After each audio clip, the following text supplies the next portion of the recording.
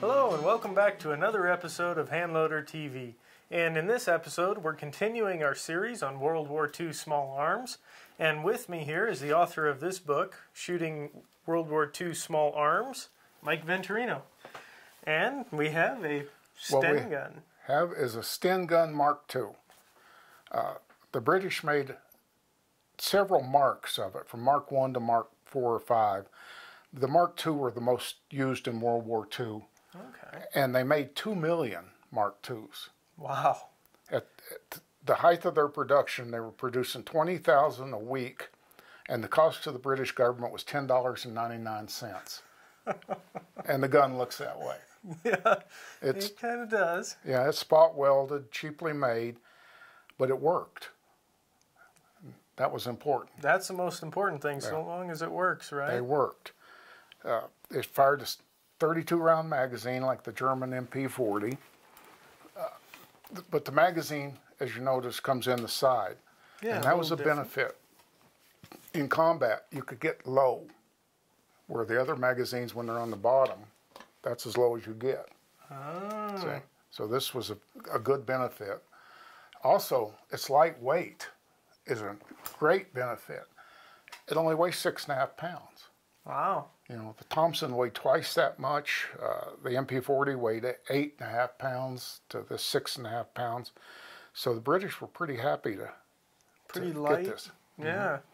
Yeah, imagine if you're lugging it around all day, you really appreciate every cut pound you can get. Yeah. It must have gone against the British grain to make it for the German 9mm cartridge, the 9mm Parabellum, but that was a smart move. They dropped these into France by the thousand. They take down into 3 basic pieces. They crated them up, and then they parachuted them into France. And a quantity of ammunition, and then, of course, the French resistance could capture German 9mm ammunition, worked just fine in this. So it was a very utilitarian gun, but it was a very good gun. And very simple to manufacture, obviously, given that price point. Yes. So, again, it's probably pretty simple to care for, no special notes or anything? No special notes.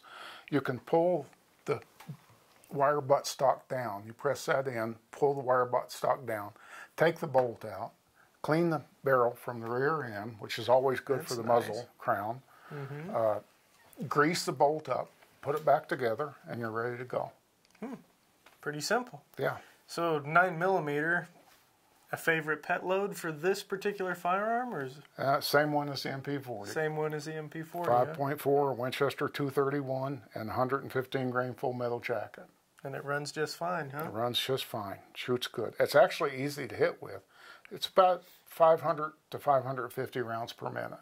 Okay, so pretty slow cyclic rate. You'll see that it's easy to hit with. Okay.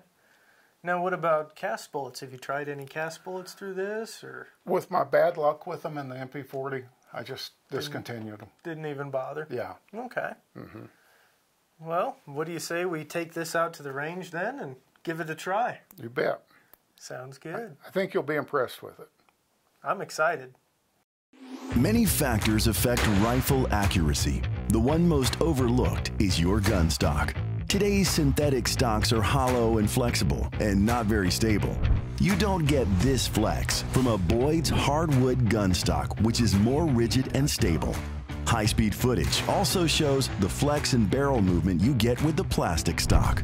This excess movement will affect your accuracy. Want to shoot better? Put a Boyd's hardwood gun stock on your gun. Well, all right, Mike. We got the ammo. You got the STEN Mark II, 9mm. All right. There's your safety. Put the magazine in until it clicks, and you're ready to fire. Pretty simple. You bet. Meant to be. All right.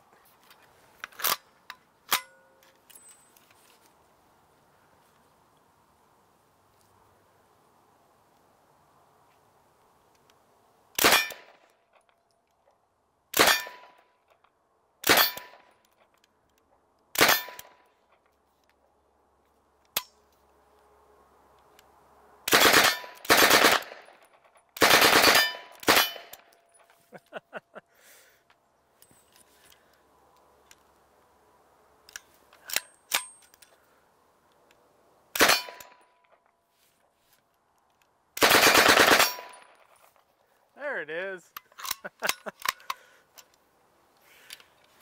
So we're out on the range and we just finished a long day of filming with all these awesome full autos. And we figured we'd do this kind of all together like. You're right. With all the full autos, so that way we kind of had some time behind each one of them and we could talk about them. We'll have individual videos on each of these awesome World War II firearms, so be sure to check out each one individually.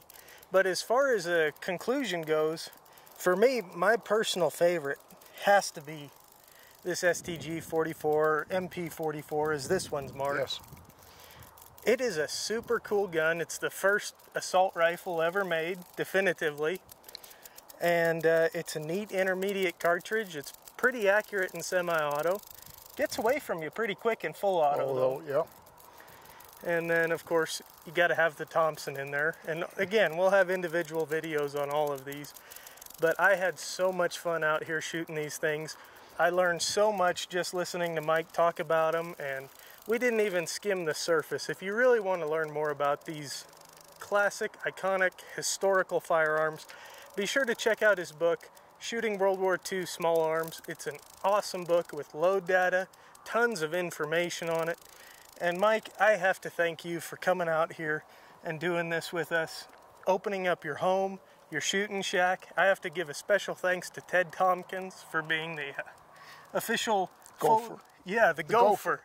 The gopher. I mean, he was running back and forth, brought us lunch, brought us food. I really appreciate that, Ted. And Mike, I don't have enough good things to say about you. I really appreciate this. Shooting your ammunition, your time, your guns, means a lot to me. I'll tell you what, Jeremiah, I had just as much fun sharing it with you, and I'm proud to be included in this. It means a lot to me. And as for my favorite, that's the MP40. It's one of the least practical, but I saw a lot of movies in the 50s and 60s. And they all had those, right? That's right, yeah. For sure.